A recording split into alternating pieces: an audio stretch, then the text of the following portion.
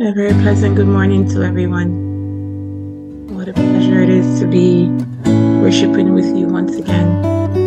I give God thanks for His mercy, give Him thanks for His grace, for His keeping care, for watching over us while we slept, and for waking us up this morning. We serve a mighty God who is able to do exceedingly abundantly above all that we could think or imagine. And so it makes sense for us to commit our ways to Him. It makes sense that early in the morning we seek His face. And so this morning I extend a very special welcome to those of you who have joined us here for another morning devotion. If you're joining us on the various social media platforms, whether live or later on, you will listen to this broadcast. We extend to you a warm welcome and we invite you to feel and to know that the Spirit of the Lord is in this place. And may you not leave here without having experienced the blessing that God has in store for you. For those who are joining us via radio this morning, good morning and welcome to another morning devotion. We sincerely pray that God's blessing will be outpoured upon you. And whatsoever the reason is, whether you got here by invitation or whether by you just came across this link, I want you to know that it's not by accident, it's not by choice, that it's not by luck that you're here, but God has a message in store for you. And we give God thanks for another day. Thank Him for the opportunity to be in the land of the living, and also for us to give Him the first part of our day. This morning, I greet you all from wherever it is that you're listening to us from. And I know that God has sent you here for a reason. And so it is my prayer that the blessing of the Lord will be yours, that you will experience it before you have left here this morning. And so before we get into the word of encouragement this morning, I invite you to bow your heads and to pray with me. Heavenly Father, we are so grateful to be in your presence one more time. We give all glory, all honor, and praise unto your name. For you, O Lord, are worthy. You are the Lord of lords, and you are the King of kings. Truly, there is none like you. And so this morning, it is easy for us to bow down and surrender to you and to allow you to have your own way in our lives. And so, Lord, I pray that you will be with your people even now. I pray that you will be with me, Lord, as I open my mouth and begin to speak. And I pray that the words that will come forth, that they will not be my own words, but that they will come from you, and that someone will gain a blessing. Hear and answer our prayers now, we pray. In Jesus' name, amen. There's a song that I like to sing, and the words of the song is very simple, and it's just repeated over and over again. And it simply says, I don't mind waiting. It says, I don't mind waiting. I don't mind waiting. I don't mind waiting on you, Lord. I don't mind waiting. I don't mind waiting. I don't mind waiting on you, Lord. And I was thinking about the song and, the meaning behind the song. And though it is repetitive and it's the same thing, and sometimes I admit that I get frustrated with songs that are so of such repetitive nature that, It's the same words being repeated over and over again. But for this one, for some reason, the words of these songs, even in its simplicity, it resonated with me because I realized how powerful these words are. And when you understand that it's not easy to get to a place where you can say, I don't mind waiting on the Lord. Why is it not easy? It's not easy because we live in a world of instant gratification, and we live in a time where everything is at our fingertips, and at the snap of a finger, seemingly that we can have everything that we want. And so for you to be able to get to the place of saying, I don't mind waiting on the Lord, then you're saying that, I am saying to you that it's not until you have had to wait on God. It's not until you have seen some things and you have experienced some things for yourself, where over and over again and time again, God has come through for you in amazing ways. How he has made a way when there seemingly is no way. When you have run out of options, he shows you 1,000 ways in which he has that he can solve a problem. That's when you get to the place where you can say, I don't mind waiting. It's if you have never had to wait on God, or if you have a tendency of relying on yourself and making your own way, then you won't understand what I say when the song says, I don't mind waiting. You see, because you don't know what it is like to wait on the Lord, because every time a problem comes, you run ahead of God and you create your own way. And then sometimes when we make our own way, then we attribute that to God. And sometimes you can look at it and like, God didn't have anything to do with that. That was all you. But when you have come to a place where your back was against the wall, when there was nowhere to turn, even when you exhausted all of your resources, all of your energy, all of your time, your effort, and still there was no resolution to the issues that you face. And then you were forcefully brought to a place where you had to rely on God and you had to wait on him. After that experience, then you can say, you know, I don't mind waiting on God. That's when the book of our reference this morning, from where our scripture of reference is coming from, the book of Isaiah, chapter 40. So chapter 40 and verse 41 to be exact. It says, but they that wait upon the Lord shall renew their strength. They shall mount up with wings as eagle. They shall run and not be weary, and they shall walk and not faint. This is a well-known passage of scripture, and I think we know it so well that it has almost become like a common cliche. It's just something that we recite perhaps from muscle memory. It's like, yeah, they that wait upon the Lord. We say it often and we sing it in songs. It's kind of like the Lord's Prayer, where you just run through it and it's just words that you know.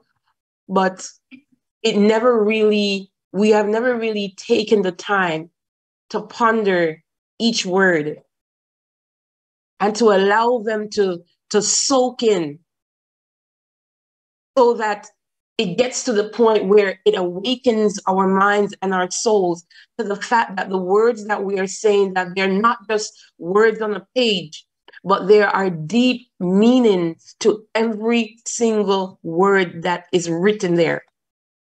Every word is nourishment to our souls. They are strength for our weakness. They are motivation for us in times of despair and when we are overwhelmed. And might I say that if we truly understand of this, the words of this verse and so many others like it in the Bible, and also if we truly believe the words, because you see, it's one thing to know the words, but it's a totally different thing to believe the words that we read. But if we get to the place where we know them and we believe them, then a lot of the stress and the moments of worry, doubt, and fear and the feelings of being overwhelmed, experiencing the fear of the unknown, we wouldn't have these because we would have understand that waiting on God is not a punishment. And I will say that again, waiting on God is not a punishment, but instead it is a time of our renewal. It is a time of our faith building. It is a time when we get to get replenished. That is why it said that our strength is renewed, our faith is renewed. It says that they that wait upon the Lord shall renew their strength. That is strength in your faith, strength in your walk, strength in your resolution, that you know that no matter what it is that is happening, no matter what the circumstances may look like, I have a hope and I can fully rely on God that if it's a day, if it is a year, if it is 10 years, I don't mind waiting because I know that God is going to come through for me. And it doesn't matter what anybody says to me. It doesn't matter what circumstances that it is that I have to face. No matter how hot this battle gets, I can still put up my hand and I can say that I don't mind waiting. I am in God's waiting room. And until he says it's time, then I'm going to wait. But how am I going to wait? And I am so glad that the Bible instructs us on how we are to wait. He said that we are to meekly wait and murmur not. Because we know that we are guilty of that yes, we say that we're waiting on the Lord, but those around us have no peace. They have no joy because we are constantly complaining. We're constantly murmuring about how we have been waiting for so long and still nothing has happened. We have been praying for so long and I can't see anything happen.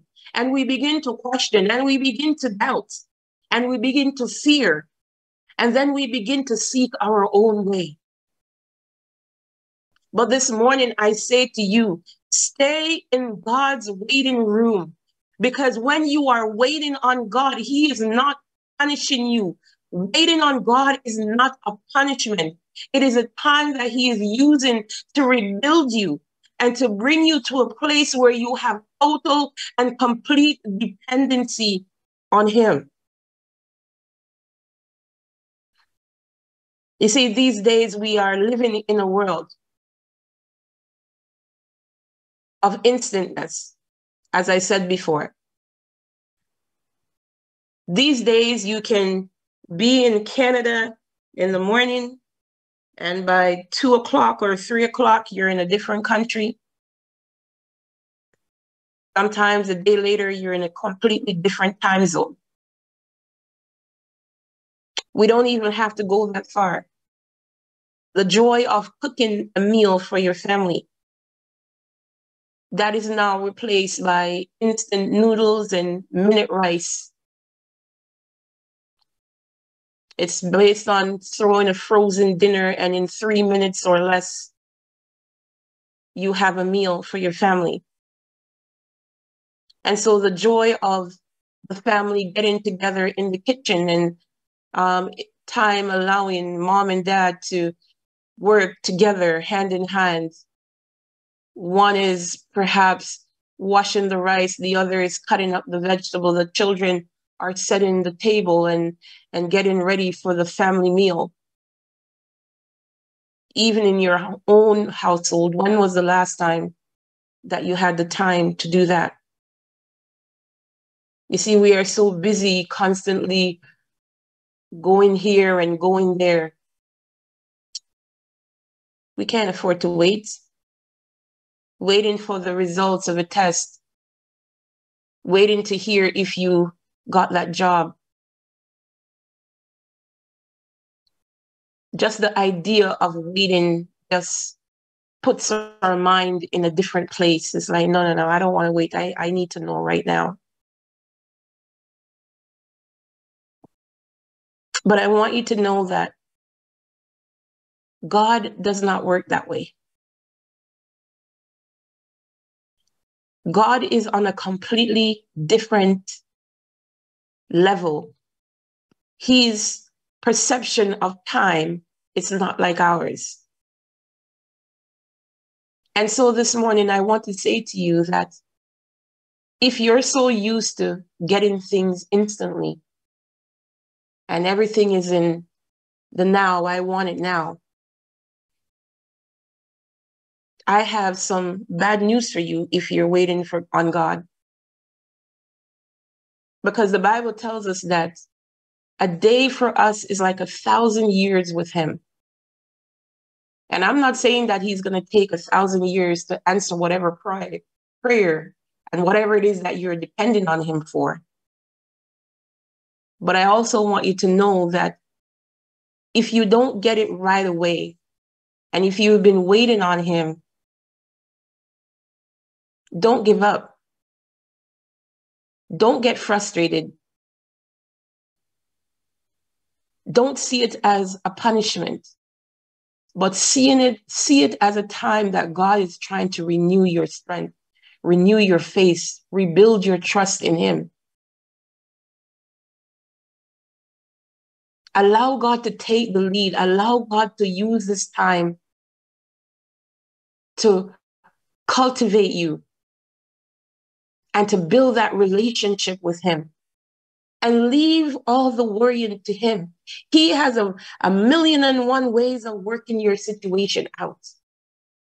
Don't worry about what it is that God is doing, because he's doing what he's supposed to do. The only thing that you need to do is make sure that you are doing what you are supposed to be doing. In your time of waiting, what does that look like? Are you still ministering? Is your life still a testimony? Yes, you are sick, and yes, you've been praying for healing and it's not coming. But do you know that in your waiting on him to heal you, God is using your circumstances and your situation to be a motivation for someone else, for someone else's faith to be renewed? And so in every circumstance, understand that God has a plan and he has a purpose. And let us remember the words of Isaiah, as it says, that they that wait upon the Lord, they shall renew their strength. They shall mount up with wings as eagle. They shall run and not be weary. They shall walk and not faint. But this is true. This can only be true if you understand that waiting on God is not a punishment, but it is an opportunity for you to be rebuilt, for you to be renewed, for you to be strengthened as you wait on God. And so may God bless you as we learn how to wait on him, not murmuring, but with thanksgiving.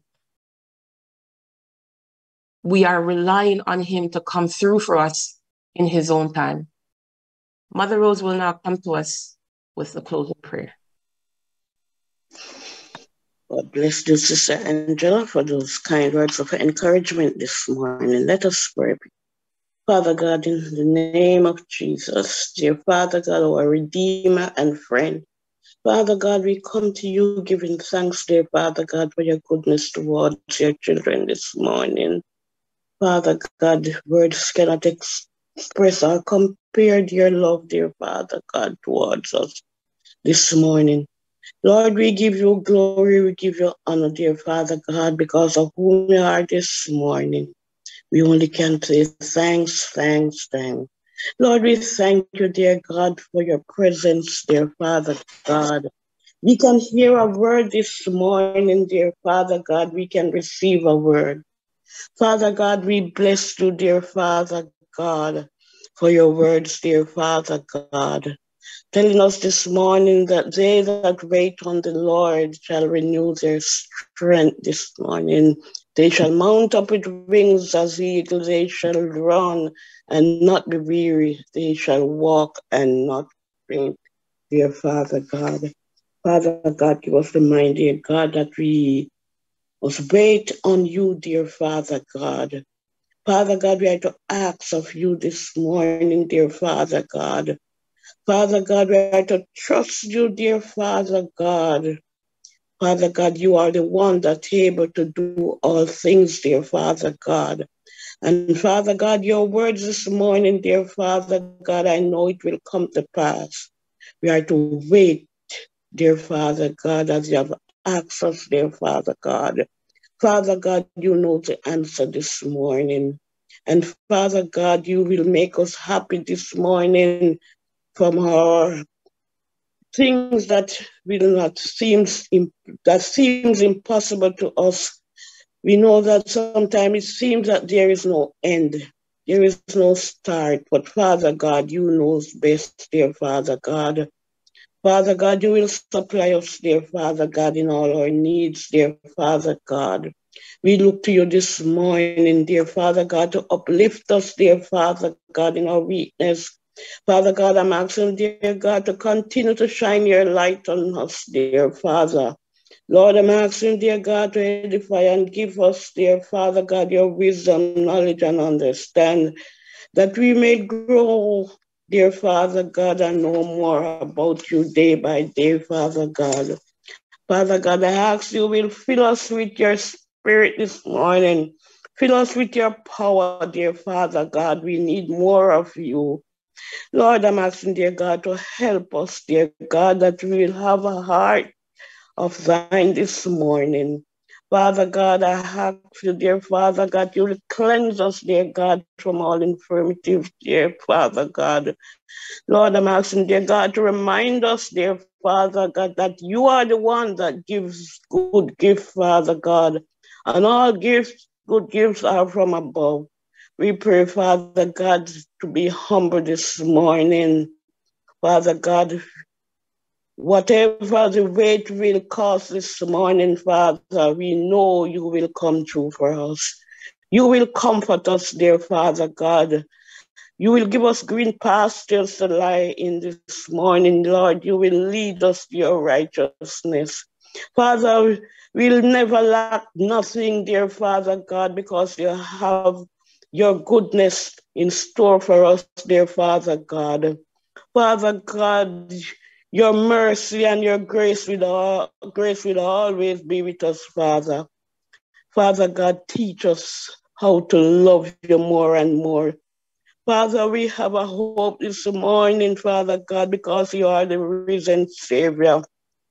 You can do all things, dear Father God, with your strength, dear Father, your power, dear Father. Lord, this morning I'm asking, dear God, to open every shut door. Move every demonic force, dear Father. Lord, remember the sick ones, dear Father God. Father God, remember those that are down this morning. Father God, I'm asking, dear God, to exalt us, dear Father God. Father God, I'm asking you to teach us how to wait on you, dear Father God, that we can mount up with wings, dear Lord, like eagles. Father God, I'm asking God to increase us, dear Father God, and reward us, dear Father God, according to your will, Father God. Father God, we thank you, dear God, for your many blessings this morning. Father God, remember us all, those are on this prayer line, dear Father God. Father God, we are here for a purpose, dear Father God. And Father God, you know them, we put them in your hands this morning. Father God, every trial that we have this morning, dear Father God. Father God, we left them in your hands, dear Father God. And Father God, I'm asking to as we lay them at your feet this morning, Father God. Lord, I'm asking to take control. Father God, if we are guilty of anything this morning that we have committed, Lord, I'm asking for forgiveness. Anoint us afresh, dear Father God, and let your divine will be done in us. Father God, let us lead, dear Father God, and let us follow. Father God, remember us all. As we wait on you this morning, dear Father God, let us be patient, dear Father God, as you ask us to do this morning, dear God. Let us follow you, dear Father God. Father God, we know that your strength will be renewed this morning because you are the man with the plan, dear Father God. Let us trust you. Let us have faith in you, dear Father God. Grant us now this morning your many mercies, dear Father God. And whatever we fail of asking this morning, dear Father God, add it to our prayers. In the mighty name of Jesus, we humbly ask and say thanks. Amen. Amen and amen. Shalom, shalom, people of God. Indeed, this morning we are so grateful to God for yet another opportunity to be gathered in this fashion. It is not a right, but indeed it is a privilege. I just want to honor the presence of the Lord with us this morning. Indeed, He is a good, good Father. He is the giver of life. He is, our Alpha, our Omega. In Him we live, in Him we move, and in Him we have our being. And we just want to honor Him this morning for the God that He is to us this morning. We're just so grateful that we have truly experienced His love, to know that while we were yet sinners, He died for us. And even in our folly, He continues to show us His mercies. So we would proceed with our parting verse, Psalm 19 and the verse 14. Let the words of my mouth and the meditation of my heart be acceptable in your sight, O Lord, my strength and my Redeemer. Amen. Have a blessed day, people of God. And as you go forth today, take the word with you, remembering that you are light and you are salt, and that you are to bring hope to those who are in darkness, that you ought not to rest until you see those that are around you come to know Him as Lord and Savior, remembering that you are His ambassador and that you are to represent Him well. Have a blessed day, everyone.